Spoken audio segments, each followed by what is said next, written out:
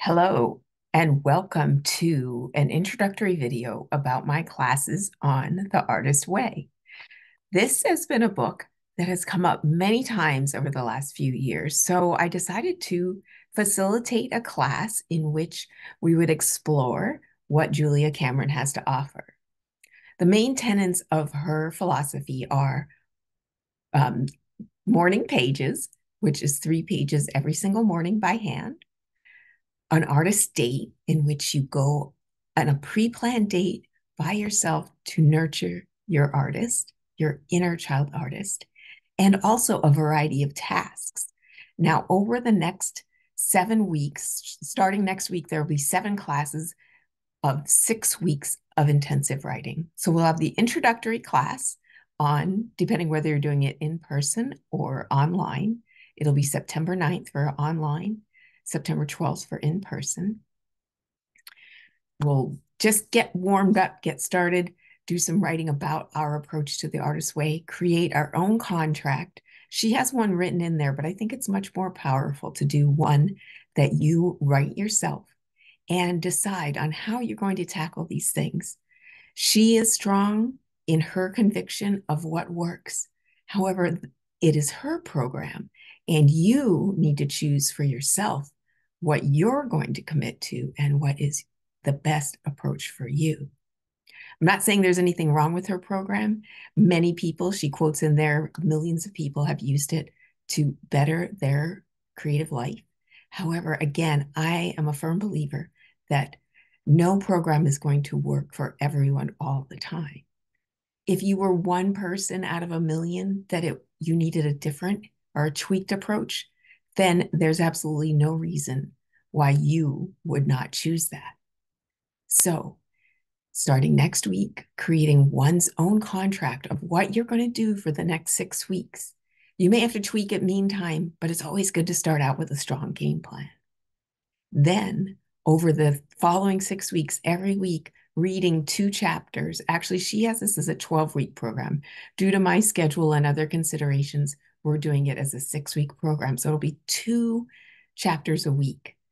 That's why I had a summer reading program where we kind of lazed through it 1 chapter a week over the 12 weeks of summer. But if you didn't do that, that's fine. You can still tackle 2 chapters a week. There's an audiobook version of it, or you can skim through it. It's not a one-time deal. As a creative person, as a person, creativity will last a lifetime. It's not that you get everything done today, next week, or in 6 weeks. It's that you create an approach that works for you, where you're feeling like you're fully engaged and taking up the tasks that come to you.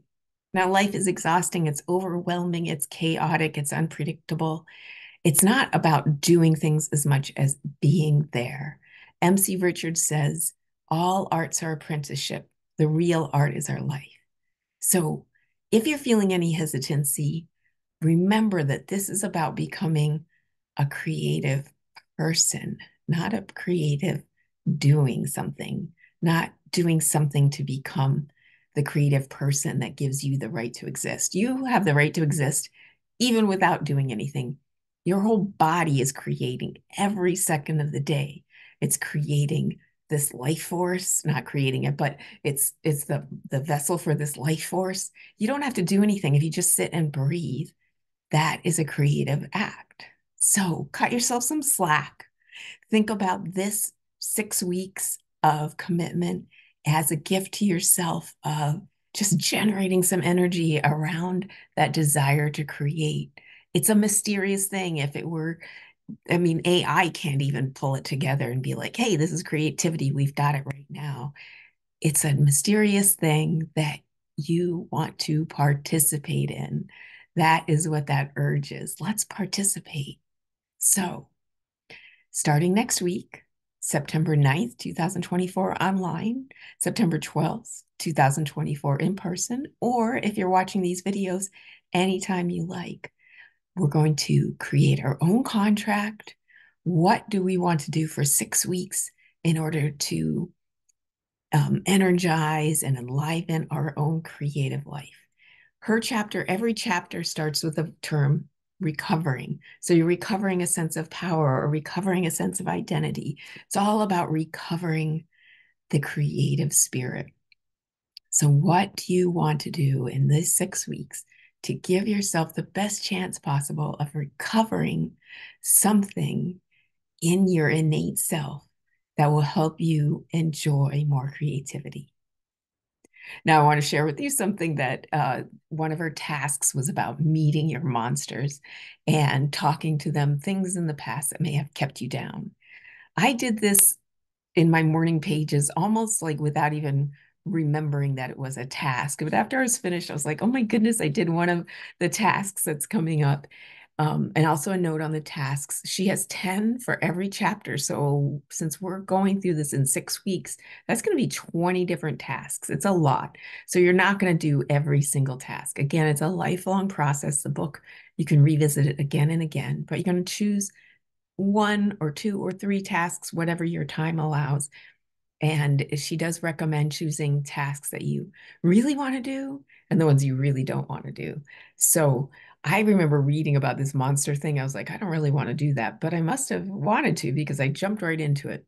So I'm going to read this just to share with you what it might look like to inspire you, hopefully, to do it for yourself and to see it. I haven't read it over many times, so maybe it might be embarrassing for me. So you don't need to show other people what you write, but I wanted to do it in order to encourage you and hope that you will again participate at the best level that makes you feel energized and have access to your creative spirit, which is your right after all.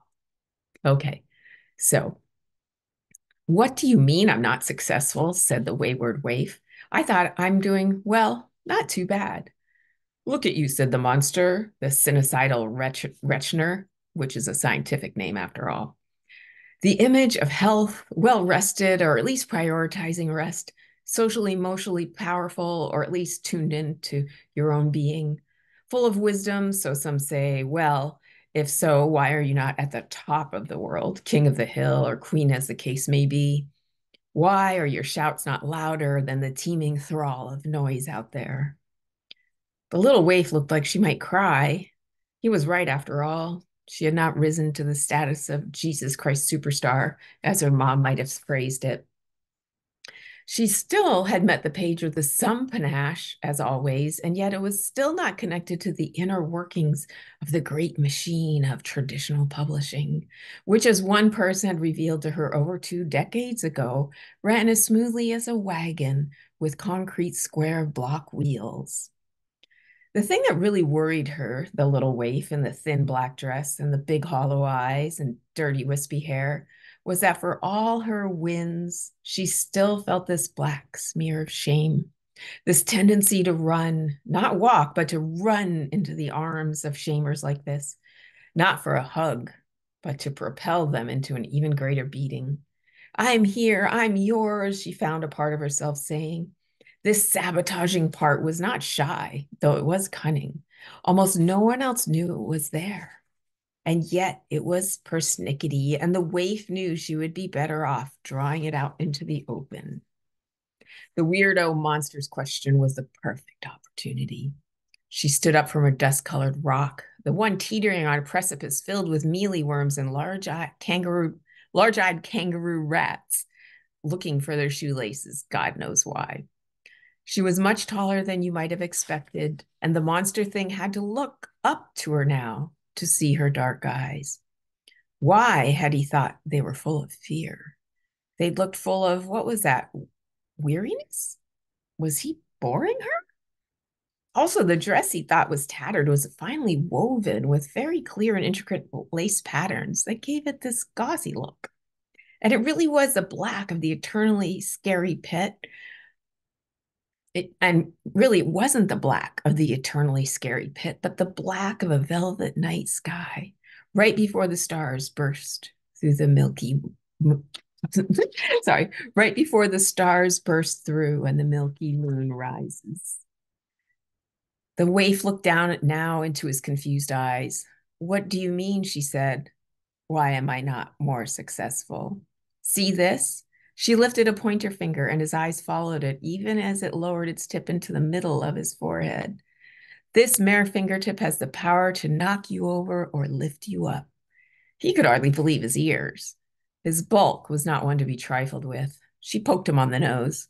How had she gotten that fingertip from his forehead to his nose? He had not even seen her move. I named thee Sparrowhawk, she said, pressing hard on his nose, but not in a mean way, just in a way that said, I mean business. Her eyes were fierce and yet gentle at the same time, and she turned and strode away without a backward glance. Where was she going? He was not done with her. Was he? What had he been doing anyway? He let his bulk sink into the earth. He'd been asking her something important. But had she really been too busy of her full life to give him the time of day? Imagine that. Somebody so full of their own, fullness. They didn't even have time for his silly, he meant important questions. He saw her glance back over her shoulders. Was she blowing him a kiss? And that was the end of my task. So, again, this task was to tackle a monster, something that was getting you down. And the first line was, what do you mean I'm not successful? That was a fear that had come up in me, not a new one. So, that is how my task unfolded. Your task will unfold a completely different way, but I hope that it might be the same transformation I felt during writing that no longer does the monster, the sinusoidal Rechner, have dominion over you, but you gain some mastery over it just through your creativity, your imagination, and your willingness.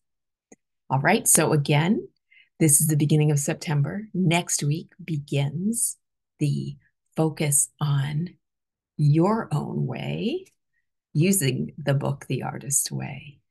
I hope you will join me either in class or on your own. And so do take care of yourself, make sure you rest. The race is a long one. I read something about turtles today. And remember, turtles get there because they're slow but steady. It's okay to go at your own pace.